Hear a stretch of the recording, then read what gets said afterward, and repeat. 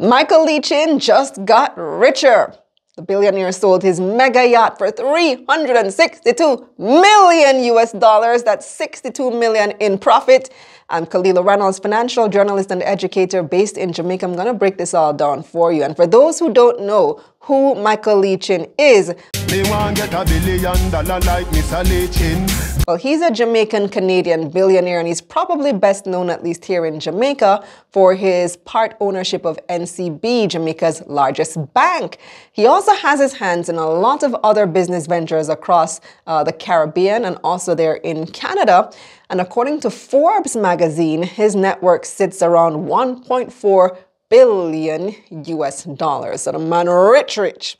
So rich that he bought a 337-foot super yacht for $300 million US dollars in 2020. It's called Ahpo and Ahpo. I can't even pronounce it.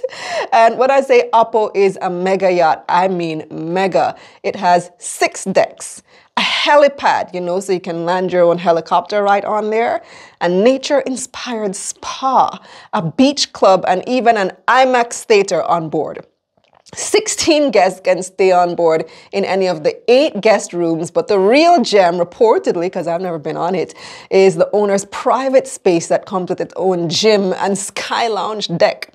So Leachin actually commissioned this yacht back in 2017, and he reportedly specifically asked for it to be delivered on his mother's birthday. Ahpo actually means grandmother in Hakka Chinese, so there's some symbolism there.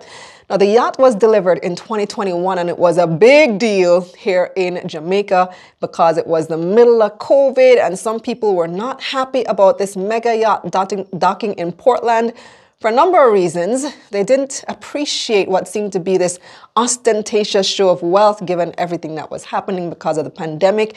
And then NCB investors also weren't happy because they hadn't received dividend payments in a hot minute, but NCB owner could be here flashing his mega yacht. Plus, there were environmental concerns, and like I said, it was a big deal, but eventually, the things kind of calmed down. Well, now Leachin has reportedly sold the yacht to professional hockey player turned billionaire businessman Patrick Dovici. Ahpo sold for a whopping 362 million US. That's 62 million more than Leachin paid to have it built in, 3-4 years? Now, I don't know much about the luxury yacht industry, but that seems like a lot. Well, interestingly, the yacht sale is the latest in a string of sales from the billionaire. Back in September, Leachin sold CVM Television to Verticast Media Group. He also sold Reggae Beach in St. Mary, a property that was reportedly worth 50 million US.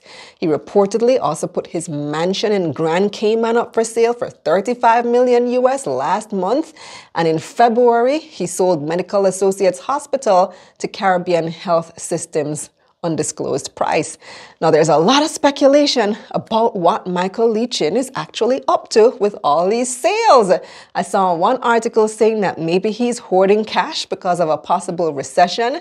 Another one says he needs the money because he's not getting any dividend payments from NCB.